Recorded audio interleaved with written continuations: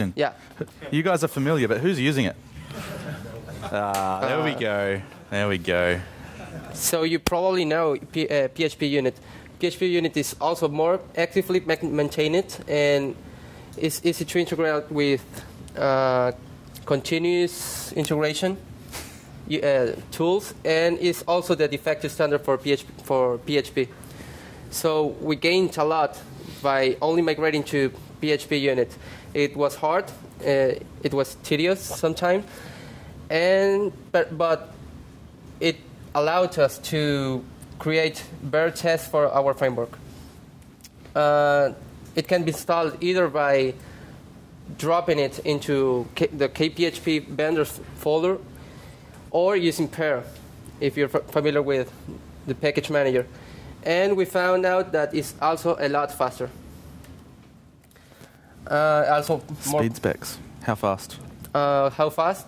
For instance, just talking about one test in the framework that usually took like 5 minutes to complete, it now takes 30 seconds. That much faster. That was on your computer. Of course, Right. I'm just comparing my computer to my computer. That's the only benchmark that makes sense. I won't compare my computer to a... So your computer specs, I think it's a Core Mac, 2 Duo. 20 cores. no. It's a MacBook from 2008, Core 2 Duo. That's it. A fairly simple, common computer. And it provides us some more tools. You can read about them on PHP Unit. phpunit.de. Too bad, this is not my presentation, so I don't know how much time I have to click here. Stop. Yeah, you can write that URL if you like to read the PHP Unit documentation. I encourage you to use it. Sure. No, it's in English, but the creator is German, Sebastian Bergman.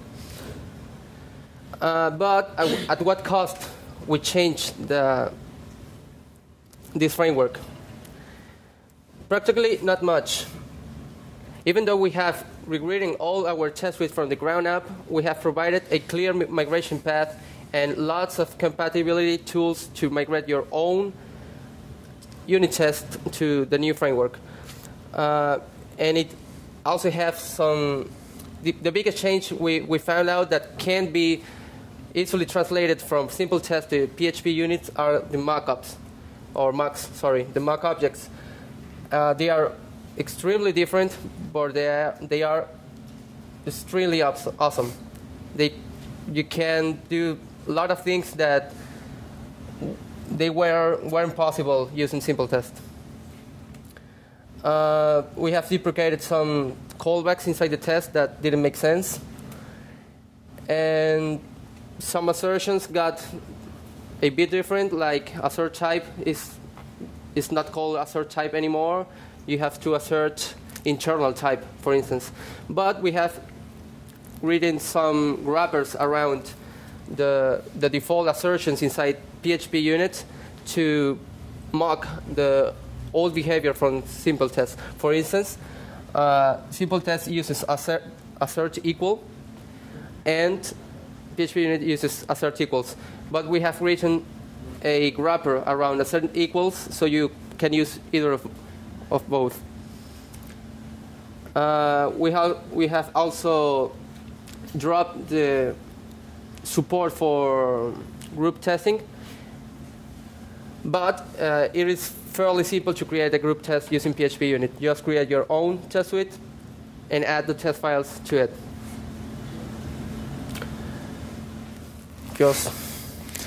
This one's just about how we've refactored the core a bit. We've gone and had a look at how we're using things and how things are constructed and organized, and gone through and rearranged that so it makes a bit more sense, so it's easier to understand even without the documentation. So things like behaviors, components, helpers, shells, a lot of the objects that we have that are in collections have been reorganized. Good example is we previously used to have components extending this object class, where we have controllers extend app controller and app controller extends controller. That kind of makes sense. A component extending an object didn't really make sense. So we look at it and we had a component class. We've changed it to be a component collection, brought in a component class to make that class hierarchy make sense. So looking at it rather than just, like I said earlier, the PHP 5 only support, and really going in and refactoring things to make them structured a little bit more intelligently. So it makes more sense, it's intuitive, and you need less time to search the documentation because it makes sense to read. Everyone know what SPL is? No. Well, yes, but not in this context. What? Sound pressure level. So SPL is the standard PHP library. Provides a lot of classes and functions that are handy. So it's handy for a whole range of things, and it means that we don't need to re-implement some stuff in the core. CakePHP 1, in the sense that it was supported in PHP 4, it was ahead of its time. It provided a lot of functionality that wasn't included in PHP for a long time. The best example I draw on, because a lot of people use it, is JSON encoding and decoding. It was not always there, right? So it's 5 point something that it's sort of come along, 5.1 something, I think. So PHP has caught up, I say. It's provided this functionality by default, so we can pull that out of the CakePHP core, which makes the core faster and benefits everyone overall. So there's some non-SPL stuff in there as well, like the JSON encoding, and we can rely on that shipping with PHP and not have to re-implement. For reference, I guess, as it is at the moment, because we support PHP 4, we have our own JSON encoding and decoding stuff written in PHP in the CakePHP core. So it'll use that if it doesn't find the JSON encode and decode functions defined. So there's that fallback that we provide. You can talk about this. I can talk about this. We're now using exceptions extensively through the core to indicate error conditions. It means that overall things are easier to control, to recover from, and to deal with. It's more object-oriented, and we're removing this cake error method that we had previously. It just makes it easier to control where you go and what you do once an error occurs.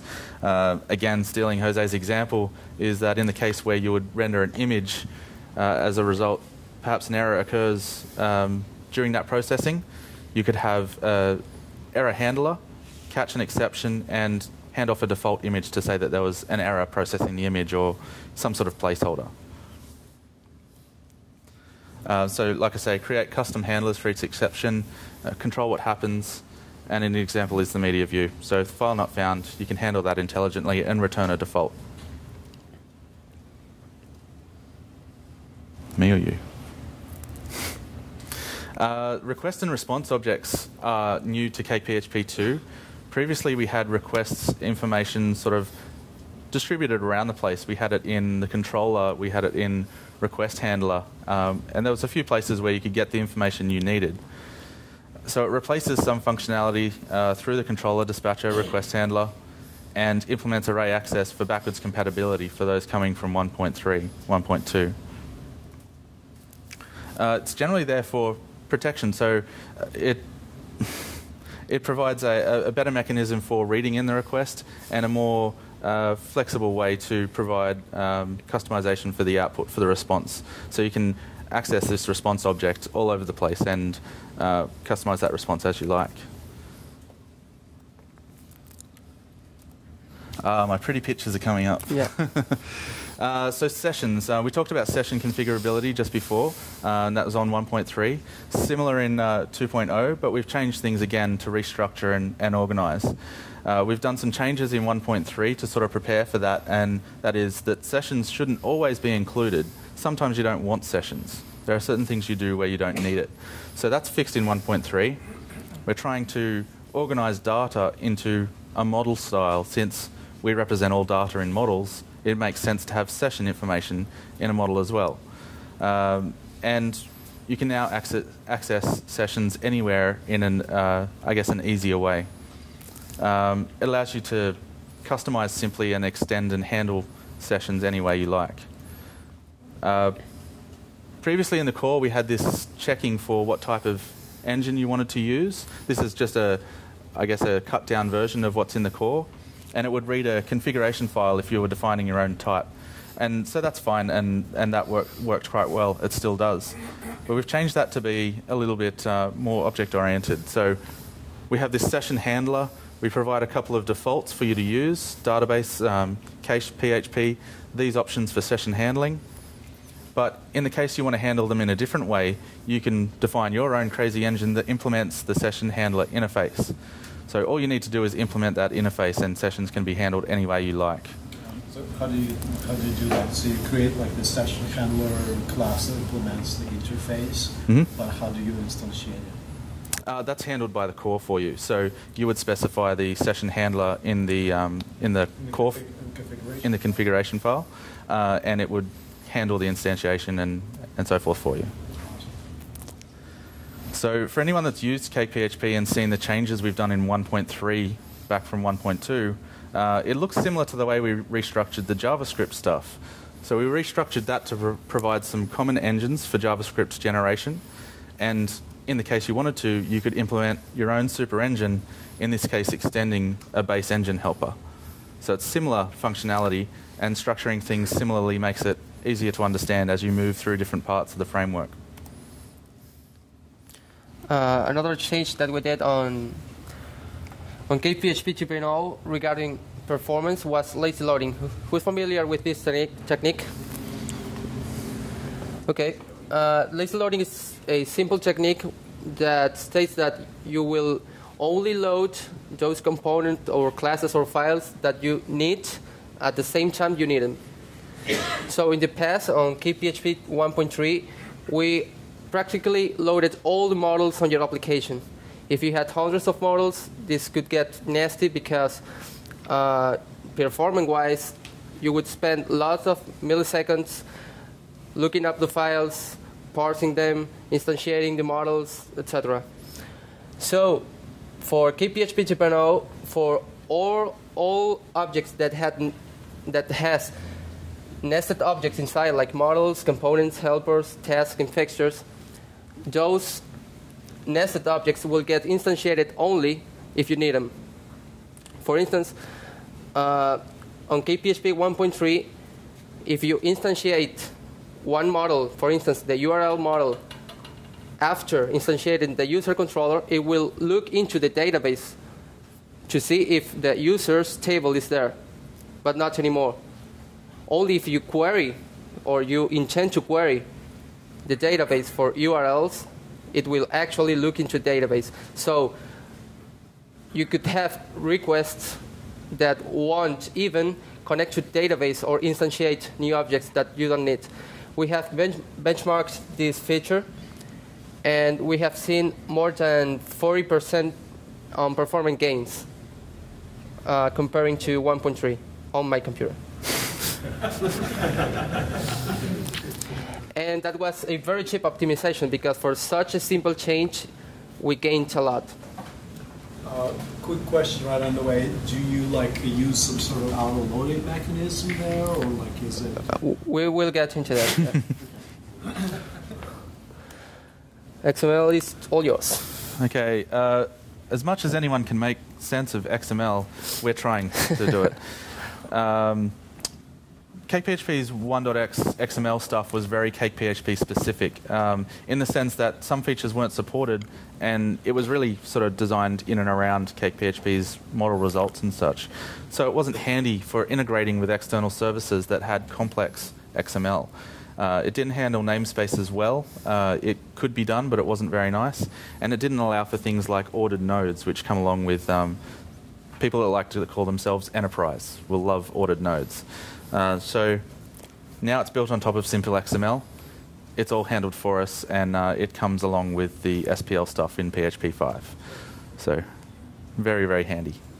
It's faster, and it's generic, and people are familiar with it. The console. So the console you saw when we were doing CakePHP Cake Bake and Cake migrations, that sort of stuff. The console was initially designed for code generation, which we were doing. So code generation was the motivation for building that out. And it's since grown beyond there, and a lot of people have built their own plugins, their own shells to do different things. There's the migrations one you saw for database migrations. I have one that generates symlinks for assets and things to speed up requests.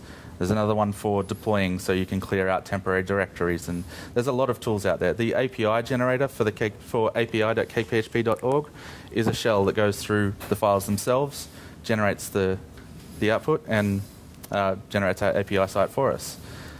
So we've provided some niceties like colorized console text.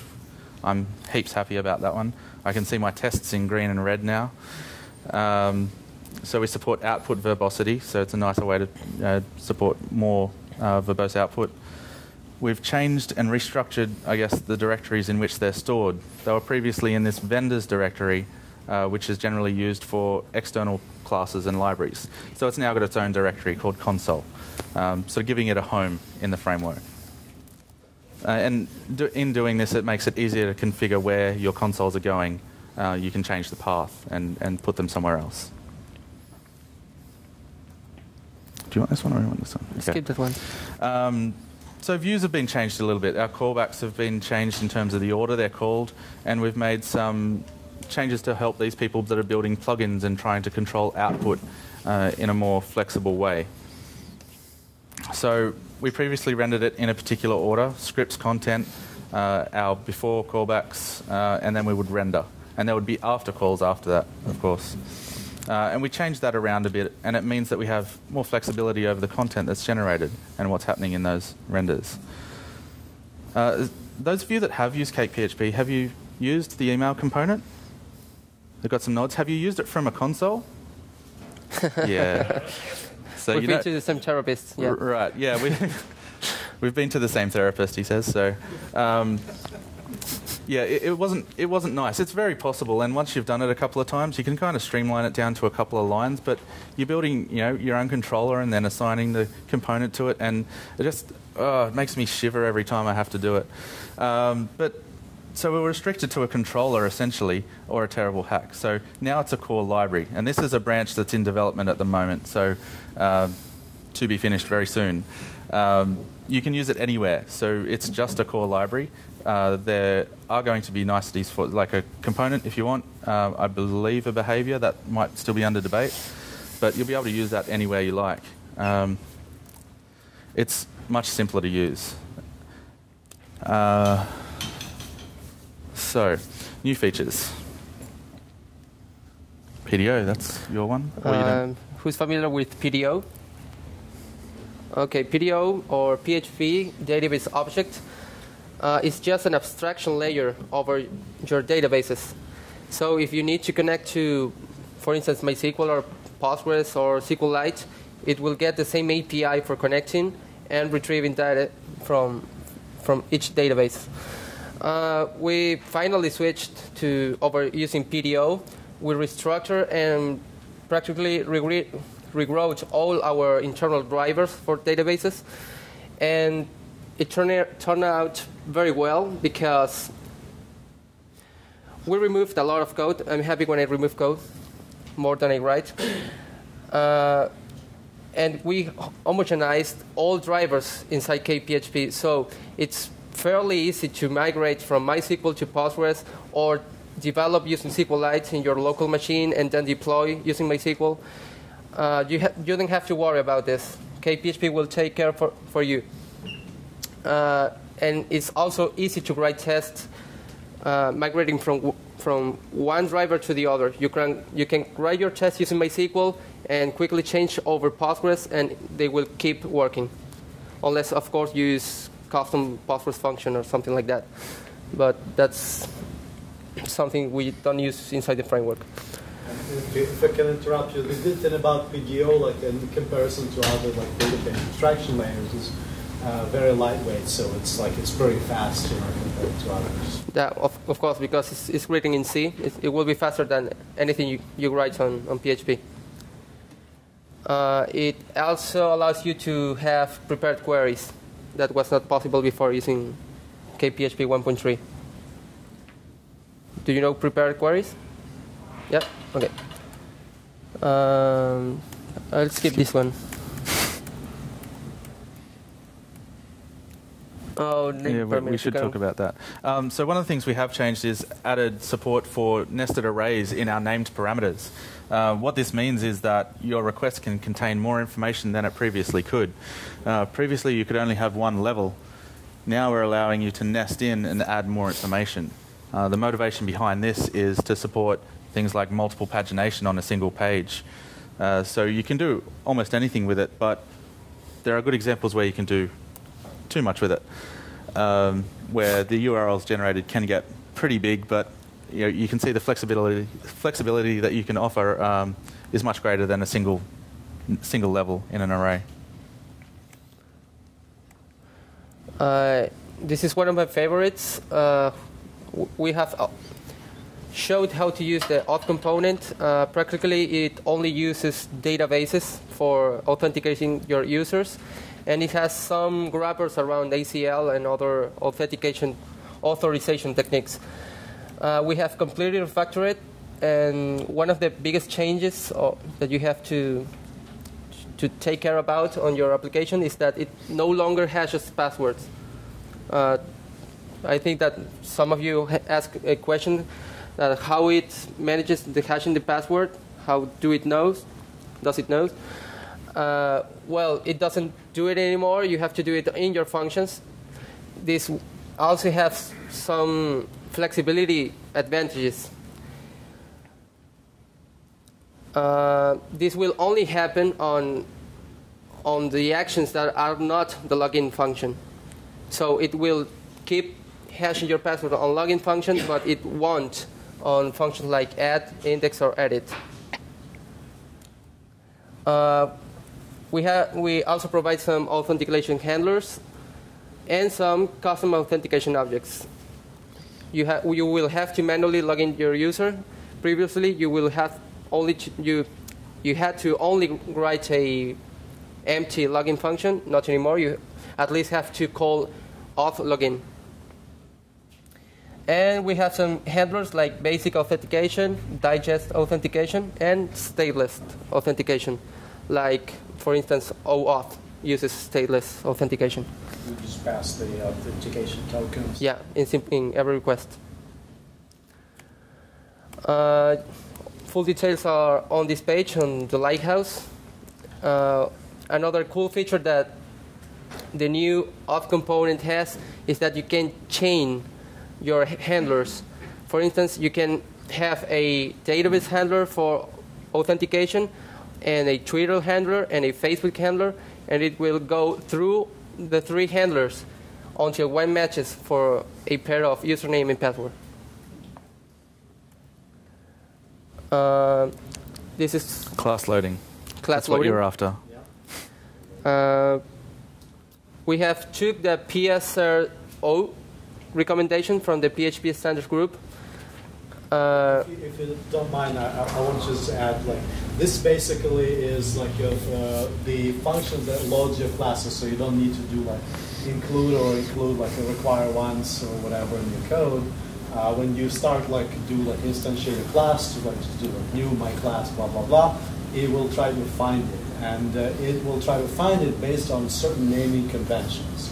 So PSR 0 is the naming convention that includes also the conventions for like PHP 5.3, so you can use your namespaces and stuff like that.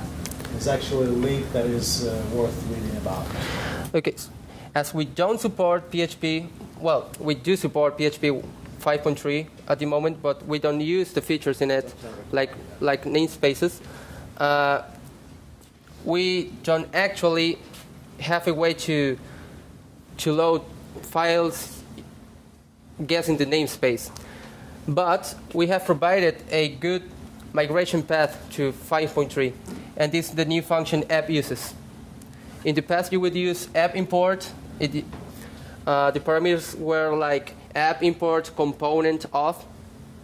Now you will use the full class name and in what namespace or package it's located. For instance, app uses auth component, in what package?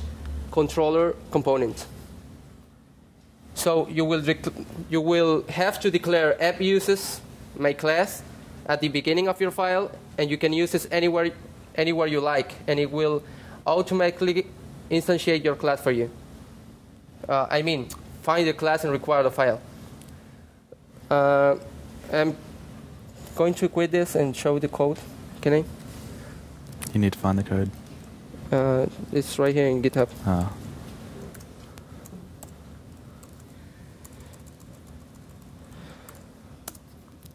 I'm going to show you the code so you have a clear idea of how conventions change to provide support for PSR0.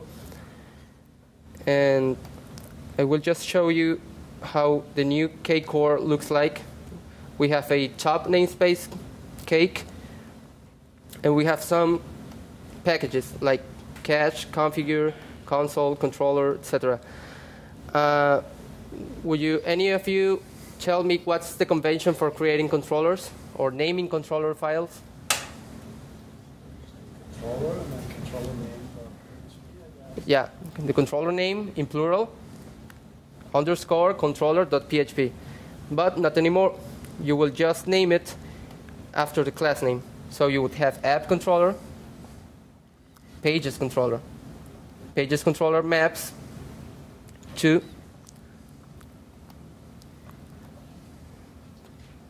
the class pages controller. So you will just copy the class name into the file name, and that's it. It's more natural. And this is the function I told you about, app uses. App uses the full class name in the namespace controller. And it will automatically find the class for you. So you actually have to like explicitly declare which classes you're using. Yeah. In the future, you will just find and replace this and use the use keyword. And that's it. You will have to do it anywhere. Can you just, for instance, declare like just the namespaces they're using, and because like your class name corresponds one-to-one to like the file name. So like, is it possible to declare just the namespaces that you're using or packages that you're using, or you like need to actually? It's not built in, but it will be fairly easy to do. Yes, just override the default handler for loading classes. Okay. And yeah, it will be fairly easy to do, yes. So you have like a loader handler that you can override. Yeah. Mm-hmm.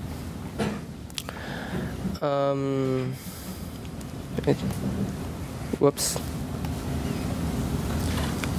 Was that the final slide? No.